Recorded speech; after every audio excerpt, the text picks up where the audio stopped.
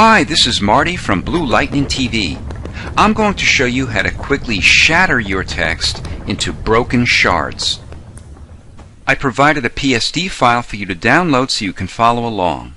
Its link is located in the video's description or project files. The file includes two textures, broken concrete and bare metal. Click off the eyeball of the metal to hide it.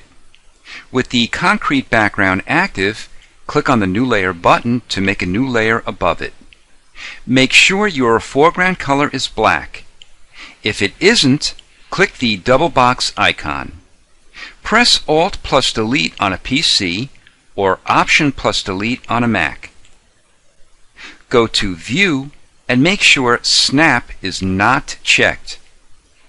Open your Type tool and choose a thick, heavy font. I'm using American Captain. It has a point size of 230, smooth, center text, and the color is white. Type out your text. Open your Move tool to reposition it. We need to slide some of the letters up or down. To do this, go to Window and Character and open your Type tool again. Highlight the character you want to slide and go to the baseline shift icon. Slide it to the right or left to move the letter up or down. Continue highlighting letters and slide their baselines up or down. Then close the character window. Go to Layer, Rasterize, and Type. To center the text on your document, press Ctrl or Command A, click your Move tool, and click on the Align Horizontal Centers icon and the Align Vertical Centers icon. To delete the selection, press Ctrl or Command D. Open your Polygonal Lasso tool and click and drag out a shape around part of your text.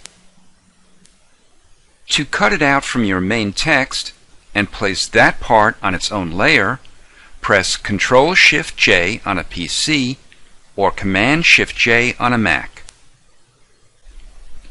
Click back on your main text to make it active. Draw out another shape over a different area of your text and cut that part out. Continue to cut out numerous parts from your main text. Let's place all of the parts into a folder. Scroll up to the top part and shift-click on the layer to highlight all the parts. Press Ctrl or Command-G. Name it whatever you like. Double-click on the layer to open its Layer Style window. Click Drop Shadow. The blend mode is Multiply and the color is black.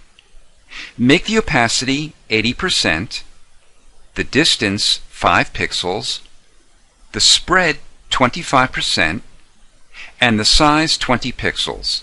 Then click OK. Open your folder and make the top layer active. Press V to open your Move tool. Click on the part and move it so it looks like it's broken off. Click on the next layer to make it active and move that part. If you want to rotate it, press Ctrl or Command T to open your Transform tool, go to a corner, and when you see a curved double arrow, rotate it clockwise or counterclockwise. Click inside the transform to reposition it. Then press Enter or Return. Continue to move and or rotate the parts until you're happy with the results. Then collapse the folder. We want to copy the drop shadow effect to the main text. To do this, go to the FX icon and press and hold Alt or Option and drag the copy to the main text layer. Let's trash the black layer since we don't need it anymore. Make the bare metal visible and active and change its blend mode to Multiply.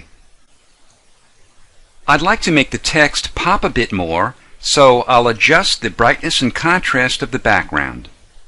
Make the background active and click on the Adjustment Layer button.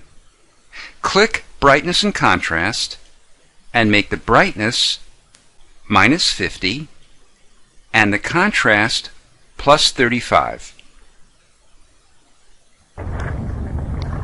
Using these simple techniques, you can transform text into shattered pieces of stone, concrete, marble, or any other solid material. This is Marty from Blue Lightning TV. Thanks for watching.